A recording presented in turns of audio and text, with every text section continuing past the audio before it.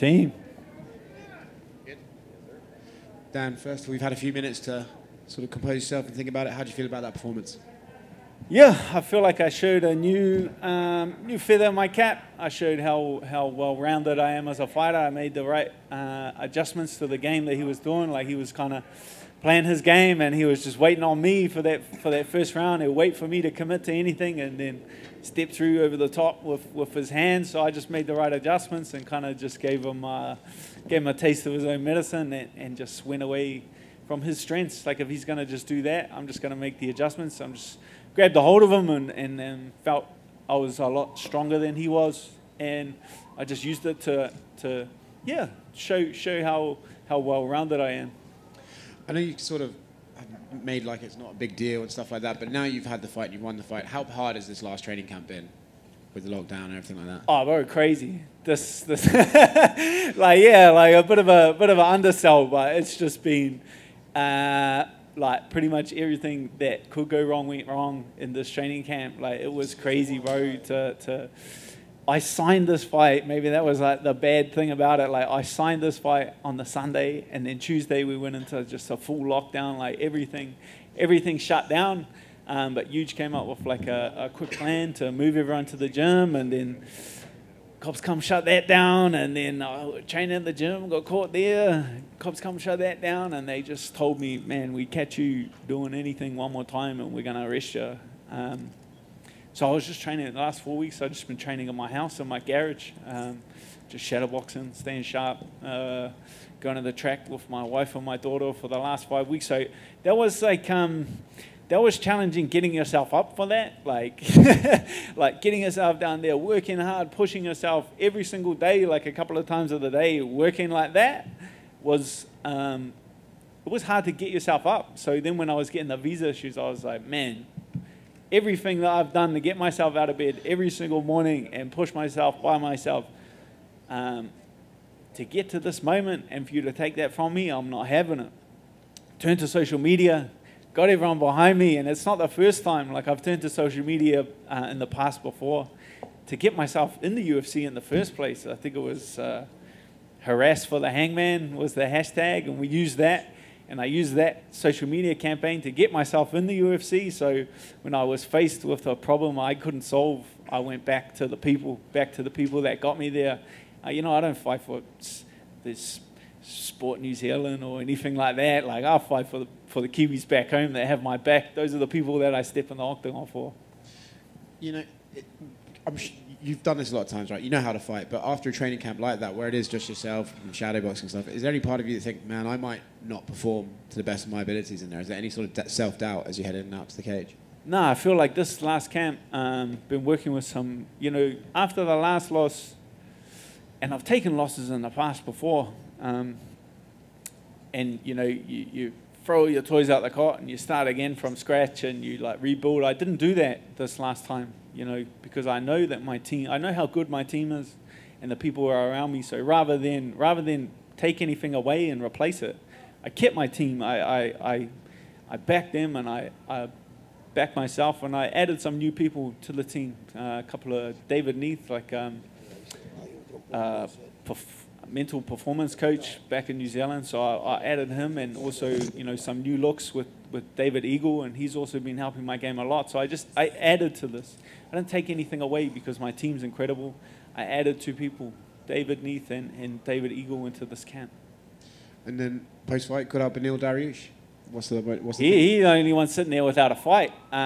If you look at the rankings, every single last one of them's booked except Tony Ferguson and Beneil Dariush. They just fought, so it doesn't make sense for that fight to happen again. So Beneil Dariush is sitting there without a dance partner, and that gets me out of bed in the morning. That gets me excited. A fight like that, I like the look of his little number there, so I would love to take that off him. No interest in our man? I already got that fight. You know what I mean? Why do you need to ask for something you already have? I already got him holding on to my pocket. I already got him. I already got that boy chasing me around the playground, if you know what I mean. There ain't no point asking for something you already got. Last thing for me.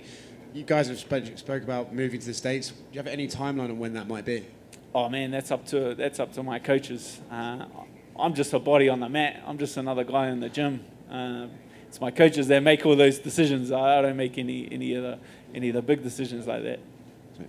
Right. At the beginning of round 3, I think from the outside looking in, it seems like Nasrat knew he was down 2 rounds and probably came out guns blazing, knowing he needed the finish. And the broadcast team maybe were wondering if you felt fatigue at all from not having the best camp, maybe like an unstructured camp. So did you feel any fatigue set in round 3?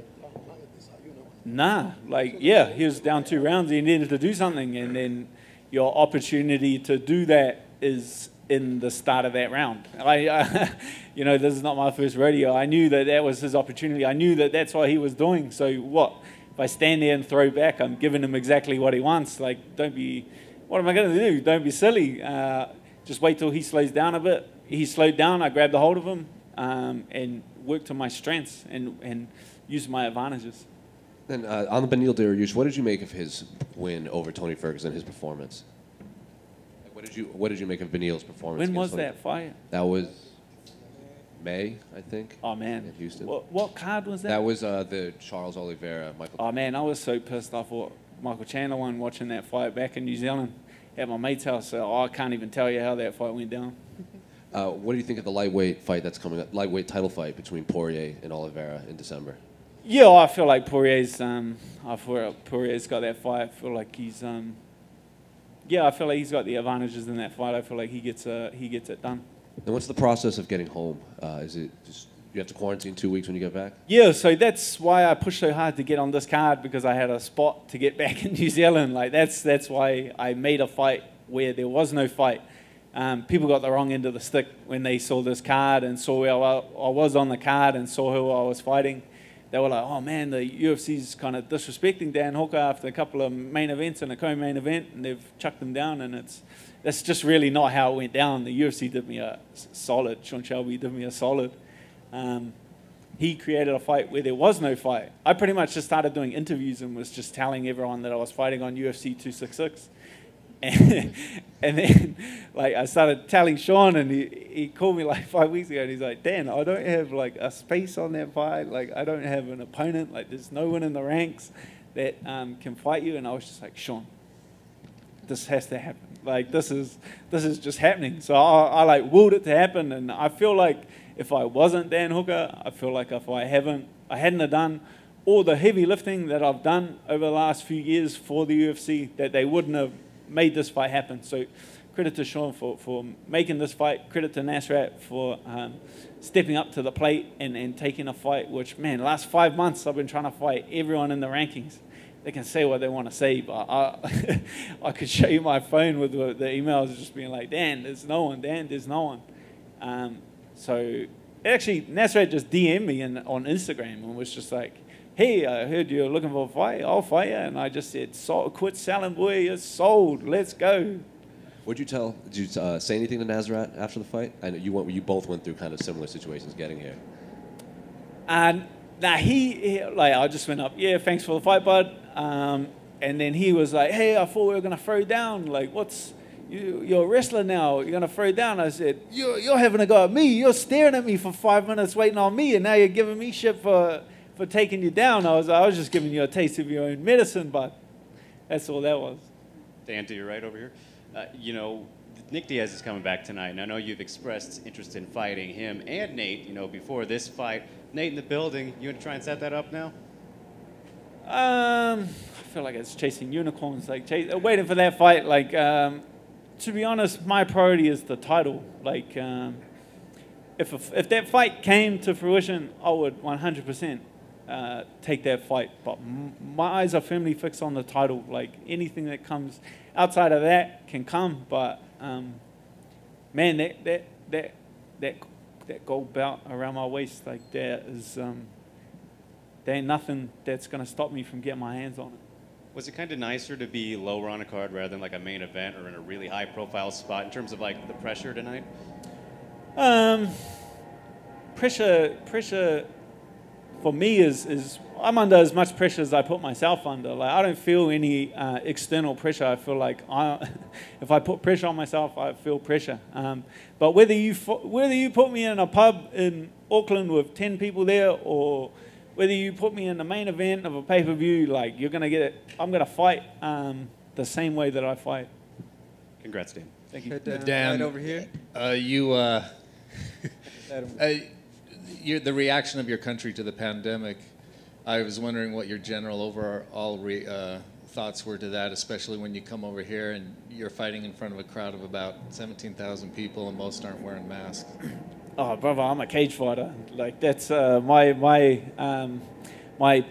political expertise and my my fifth form science. 70% or 60% in fifth form science is probably not. I'm not educated enough on the topic to give a public statement. You know, I can just speak from my personal experience, where it's impacting me pretty hard in the way that I train and the way that I fight. So rather than sit on my hands and complain about it, I'm working through it, I'm pushing through it, and I'm going to continue to chase my dreams.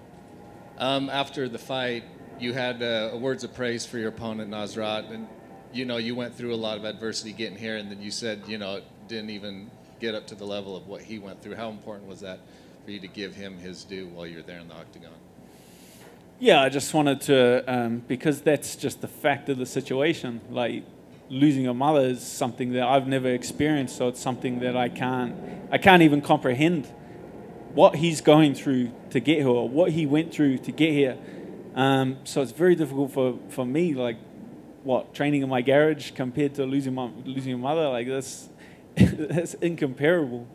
What he went through to get here should really get a lot of credit and a lot of respect. I feel like he's a talented young kid. I feel like he's got a massive future in the sport. It was just a bit much too soon, but he'll learn from it. He'll grow. He'll come back, and I'm sure we'll see each other again in the future.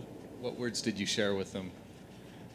Besides giving each other shit after the fight, that was that was all it really was. Like, I'm sure we'll talk again, or I'll see him around and catch up and have a proper conversation. But congrats. Dan, in the middle.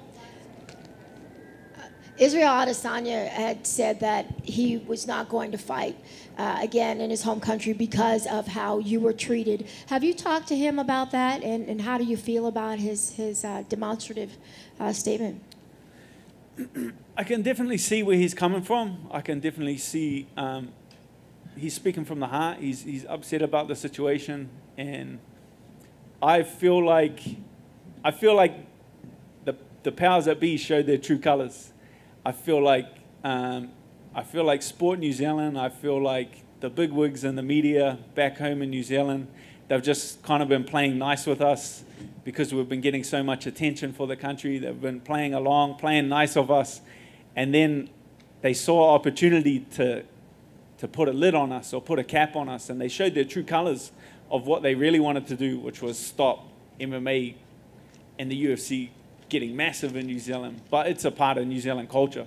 Combat sports is a part of our DNA in New Zealand, and we're going to push through no matter what. So when I say that, yeah, I'm willing to come over here and move to the States to continue. It's not because I want to move away from New Zealand or take anything away from New Zealand. No, I want to keep the ball rolling for New Zealand. I want to keep the ball rolling for my people.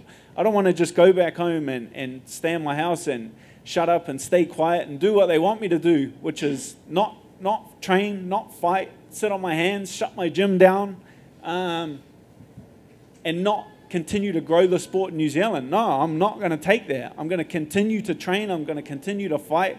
I'm going to continue to make sure that the UFC and MMA in New Zealand has a massive future, and it's not going anywhere. So the powers that be, in the way that I say that, can kiss my ass, because we are not going anywhere. We are a sport. We are a part of New Zealand culture, and it's going to be there for a very long time.